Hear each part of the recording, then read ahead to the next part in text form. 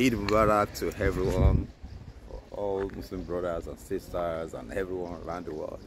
This is the Eid day here for Eid is ongoing at somewhere here in London, East London side. So this is the Victoria Dock area, and we're gonna go and before it and after it as well. The Salatul Eid, as Muslimin, we have two Eids.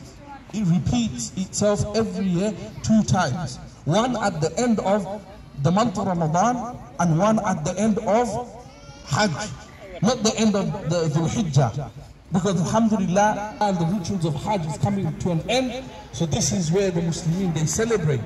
وَلِتُكَبِّرُوا اللَّهَ عَلَى مَا هَدَاكُمْ وَلَعَلَّكُمْ تَشْكُرُونَ. In Surah Al-Baqarah, when you have completed أستغفر الله لي ولكم ولسائر المسلمين. The message in khutbah was said just immediately after the prayer about sharing love and showing love to our fellow human beings, families, friends. الحمد لله الكريم المنان الحمد لله الكريم المنان في الجود والإحسان فارج الكرب غافل الذنب قابل التوب ذي الطول لا إله إلا هو الملك الديان وأشهد أن محمدا عبده ورسوله عليه الصلاة والسلام الأكملان الأتمان.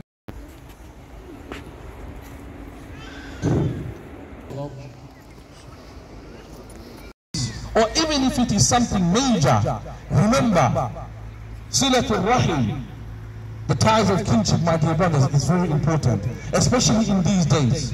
So please, brothers and sisters, if you have a difference with someone, if you had a previous problem with a family member, or it could be a relative, it could be a cousin, it could be a friend of yours that you've known for years, and for whatever reason, the shaitan got in between and caused problem for you and that person, then what you need to do is use these 3 days to remove the shaitan. Take the shaitan out and bring that love and respect that you had for one another.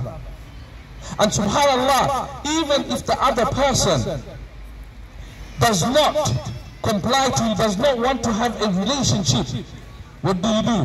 You be the better person. You go for it. You call him, call her, text them, message them, invite them, go and see them, meet up with them. Nowadays it is a trend to go out and eat, to have dessert. Invite them to a meal, pay for their meal. But don't ruin that relationship. Inshallah, another time I will talk about the importance of Silatul Rahim bi-idhnillahi ta'ala. May Allah Azza wa Jal accept all our deeds in these blessed days of Dhul Hijjah. Barakah, Eid Mubarak to everyone all across the world, to all our friends and family around the world. Say Eid Mubarak.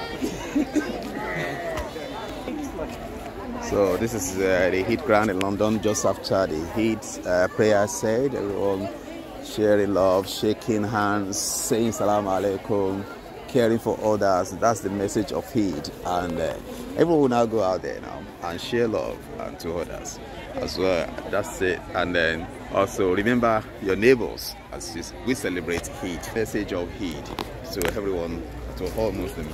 Show love to others, whether they are Muslim or not Muslims. That's the message of Eid to everyone. Say Barakah Salah, Eid Mubarak. Now we can go home now and also do the beautiful of if you have the ram, you just have to slaughter the ram and also share it in portions. One for yourself, one for your visitors and family, and also to your neighbors. The message of Eid is all about caring and showing faith to others. Thank you for being here. Please share this video if you enjoy watching it. Say Eid Mubarak to everyone. Live from London here. Say Eid Mubarak. As-salam. Themselves in many different types of ibadat. For all this tawfiq, we say Alhamdulillah. That's the first point that I want to mention, my dear brothers. Second point that I want to mention, my dear brothers, the story of Ibrahim and Ismail alayhim as-salam. Every Eid al-Adha we are reminded how the sacrifice took place.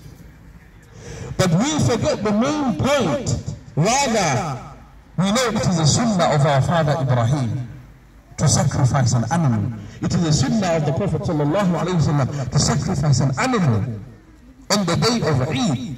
And then we are so focused and so busy. Where are we going to sacrifice the animal? How are we going to do it? How are we going to fill our bellies? And how are we going to distribute this meat? And how are we going to store that meat in our houses, in our freezers?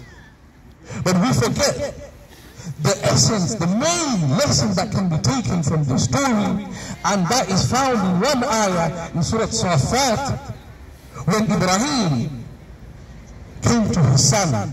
And what did he say?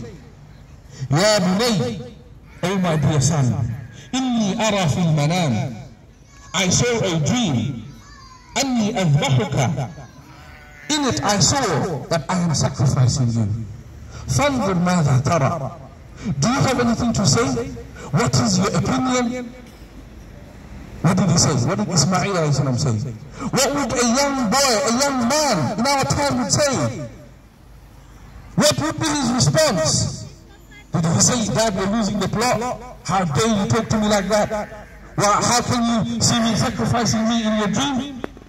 What did he say? Subhanallah. He said, he says, Ya abati fa'al ma tu'mar. Oh my dear father, do as you were told to do. Do as you were ordered in your dream. If'al ma tu'mar. And then he continues, Satajiduni insha'Allah min as-sabirin. And you shall find me from amongst the patient ones. Then Allah praises them in the next ayah. He says, فَلَمَّا أَسْلَمَا وَتَلَّهُ لِلْجَبِينَ Allahu Akbar. And when both father and son, Ibrahim and Ismail, went to Allah, and Allah saw that they have passed the test, what happened? Did he actually sacrifice his son? No. وَفَدَيْنَاهُ بِذِبْحٍ عَظِيمٍ. And Allah caused an animal to be there, come from the heavens, and that's the animal that Ibrahim ﷺ slaughtered. And this is why this sunnah of Ibrahim, we revive it once every year. But the point here, Ash-Shahid here is, my dear brothers, is both the father and the son, how they submitted the will to Allah. How, without any taraddud, without giving it a second thought, without thinking.